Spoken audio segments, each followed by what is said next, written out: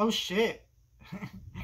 I'm sorry, I watched this episode and there was a lot of stuff that happened in this episode. I didn't expect spoilers for this episode.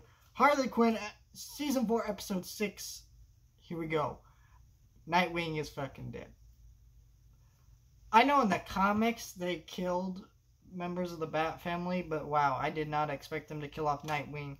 And I don't expect them to bring him back just because last season's final episode, Bruce Wayne tried to bring back his dead parents, and that was a whole thing that didn't work out great, and it was just like, you know, so I can't see them bringing him back. And now you got Batgirl grieving over that. The Bat family's falling apart, freaking out, doesn't know what to do. Joker's returned to evil, and by the end of the episode, it's revealed that he's killed them. You know, and this is all heavy stuff that it makes the side plot in this episode really good for just comedic levity, but also a little distracting at times because I'm like, shit. You got King Shark in this episode, who, you know, he's got kids now, and those are just cute to see. And him being trained by Commissioner Gordon how to be a good father when he's not consoling his daughter who just lost a family member, essentially. Like, shit.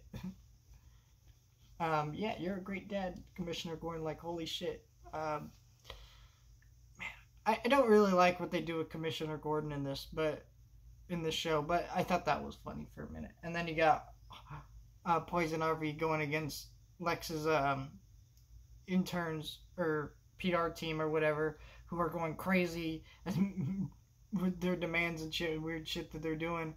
And I'm like, that was funny. That was a great gag, that they're like mutants or whatever. Whatever the shit they are. I don't know exactly what they are, but they go crazy, and that's just great. Loved this episode. I love this season, honestly.